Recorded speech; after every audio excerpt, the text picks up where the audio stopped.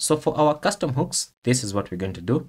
Inside my hooks folder, I'm going to create a new file that is called useFetch. Now I'm calling it useFetch because I want to give an example of fetching data from an API using a custom hook. So I'm calling it useFetch because that is the convention for naming hooks.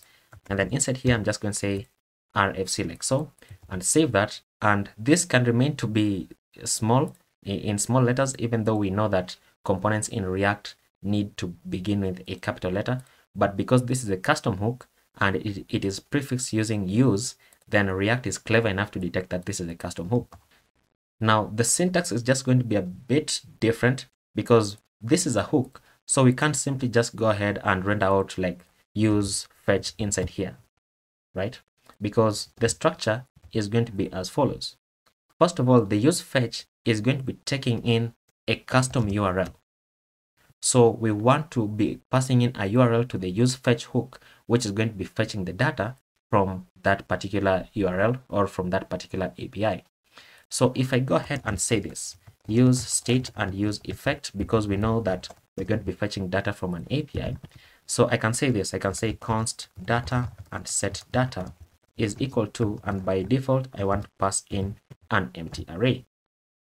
And then by using the same link that we had, this link right here, so let me just copy it. I can do the following, and you know what? We need this entire asynchronous function, but you know what? Let me just type it out again. There's no problem. So let me say use effect inside here. Oops. Pass in my callback function and an empty dependency array so that it only runs on the initial render. So I'm going to say async function get data is equal to, what am I doing? This is not an arrow function. And then I'm going to say const res is equal to await fetch, and we're fetching from that link. And then const data is equal to await. You know what? This is going to conflict with this. So let me call this cards and then set cards. Set cards. So const data is equal to await res.json. And then I'm going to say set cards into the data that we get back from the API. And then of course we just need to call the function that is called get data. And you know what?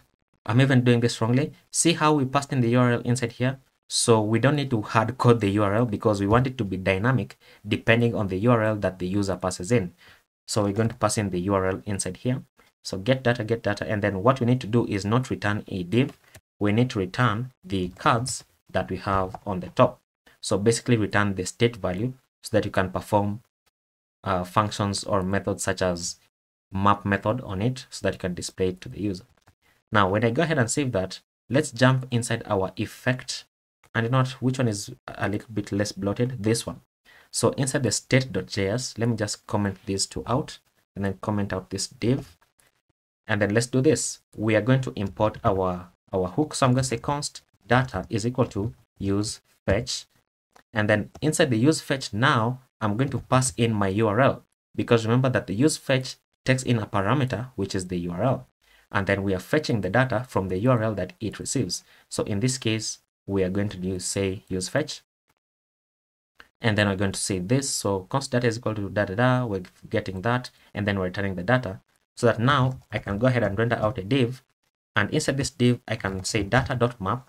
And then for every country, so in this case, I know that we get back a country because this is fetching data about countries. And then I can go ahead and render out an article, just like we did in the other example. So country.name.common. And then inside here, let's render out an h2 that says country.name.common. And what we should see on the screen is, if I go back into my app.js, disable the effect and then enable the state here, then what we should see on the screen is the same countries. Look at that. And what we've done is we have simply just abstracted the functionality into a custom hook. I mean, it's so nice, right? So nice. Now, I'm going to challenge you with this. Try to extract this timer into a custom hook. You can call it something like use timer, and then try to play around with it and get it to display on the screen. That is going to be your assignment. So in the next video, we're going to begin to talk about the use ref hook.